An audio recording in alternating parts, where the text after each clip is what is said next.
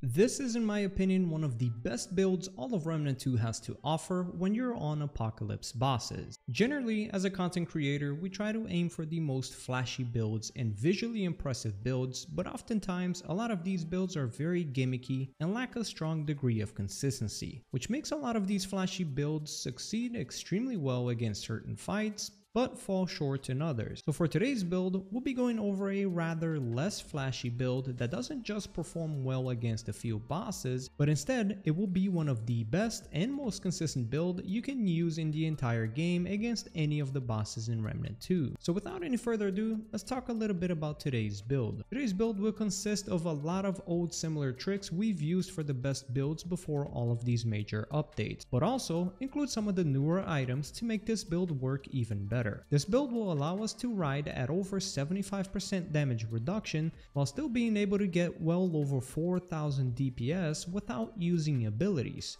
or near 6000 DPS when using them. But not only that, but we'll also be able to dodge with no issues. We'll have plenty of lifesteal, infinite haste, infinite bulwark, and more. Let's go over what items we'll be using for today's build and which items are key and which can be swapped out. Then we'll talk about how to best utilize it to maximize its efficiency. Starting off as always with the armor, we're yet again back with my personal favorite, the Leto Mark II set. However, I must mention that using the Leto Mark II set is not a necessity. If you hate heavy rolls and want to opt in for a medium roll build, you can use a different set of armor such as the Bruiser Helmet, Technician Bodyplate, Radiance Greaves, and Leto Mark II gloves, which will bring you at exactly 65 weight, which just perfectly sets you at the maximum armor for a medium roll, while only losing about 3% total damage reduction, but being able to maintain a medium roll, which is a bit faster and does save a lot more stamina. Personally,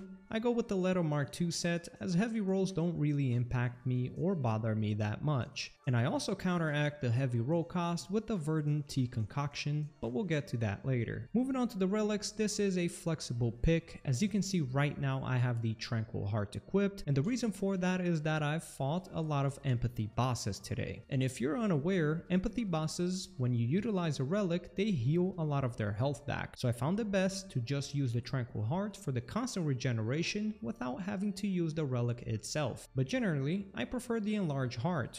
But overall, this pick here is up to you. For the relic fragments, I recommend putting on a lot of damage through critical chance and damage. And I'd either use the health relic if you want to play it safer, or weak spot damage if you just want to speed kill the bosses a little bit more. Onto the primary we go, and I've got the Nightfall equipped. The Nightfall has been a beastly weapon since the game has come out and has survived a really strong nerf, and it still thrives as one of the best weapons in the game. The two big DPS dogs in the game are usually the Nightfall and the Crescent Bow. But personally, I do prefer the Nightfall, as the Nightfall makes fights even easier than the Crescent Bow due to its infinite ammo and high lifesteal mod that I feel is the best mod in the entire game. The Crescent Bow will do higher DPSs than the Nightfall, but of course, hitting shots with the Crescent Bow is far harder than hitting shots with the Nightfall. And the Nightfall also contains a high amount of ammo, which makes clearing smaller enemies a much easier job, and just overall offers a lot more consistency when fighting any of the bosses in the game.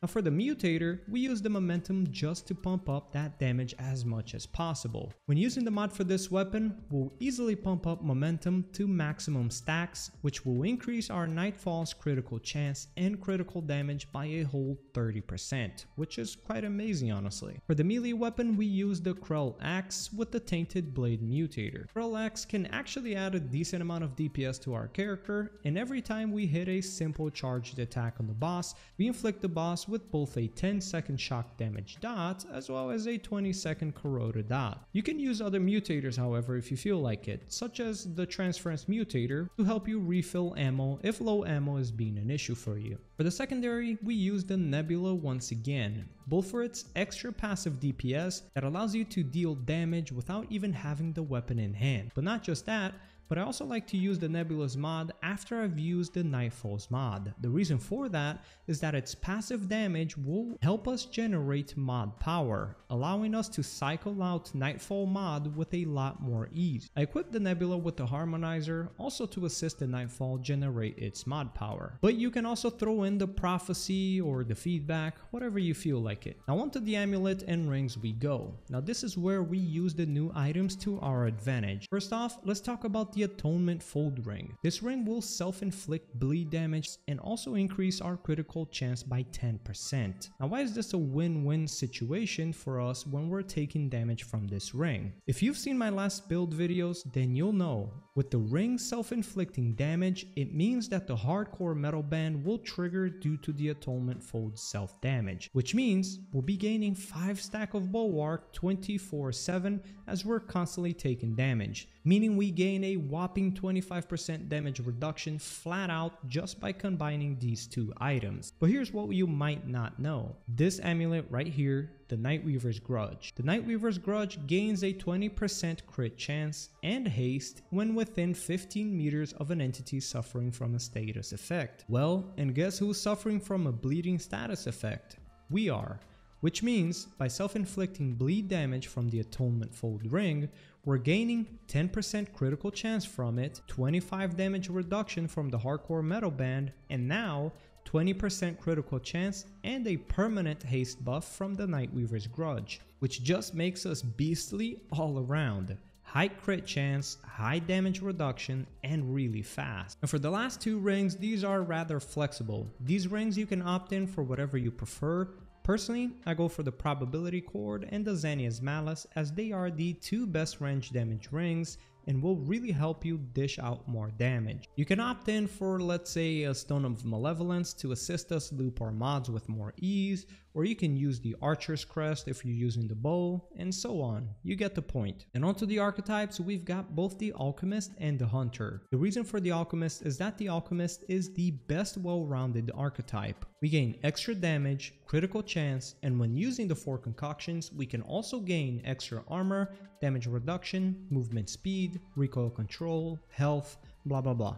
There are dozens of different concoctions, I won't go over all of them. And for the Hunter, we opt in for the Hunter for the simple extra range damage output. If you really want to play it extra safe, for example, let's say you can't afford dying at all, such as a hardcore character, then you'll want to opt in for the Medic with the healing shield and you're pretty much near immune. You'll kill bosses a bit slower, but you'll also definitely be a lot safer. Also, if you change out your secondary out of Nebula onto a secondary that has healing shot, for example, then yeah, you're pretty much immune as long as you don't make a bad mistake. For traits, I'd recommend Strong Back to max out on your armor output, as well as Fortify, Bark Skin, and Vigor to become extra defensive. Also bring Regrowth to at least 8 points to counteract the Atonement Fold self-damage, and the rest is as you see fit. I enjoyed the Siphoner to make life a tiny bit easier, and the Spirit to loop the Nightfall as much as I can.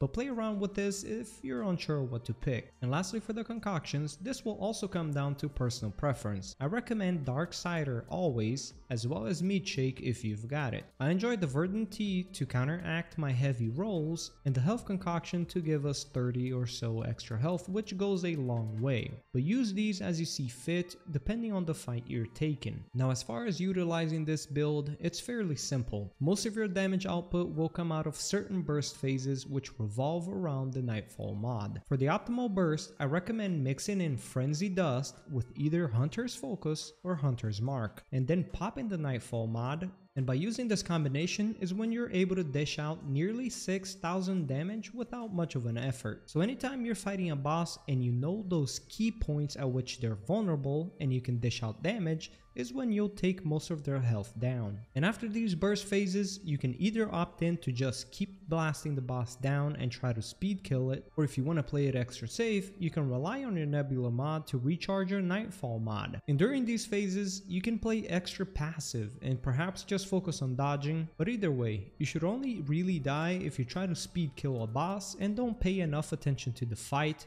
or if you get caught in those hard-hitting situations that act as sort of a one-hit mechanic. Either way, if you're a hardcore player, I'd recommend swapping out Hunter for either Medic or Handler stronger to be able to survive those sort of mechanics. So that'll be all for today's video. Thank you guys for watching, and I'll catch you guys on the next one.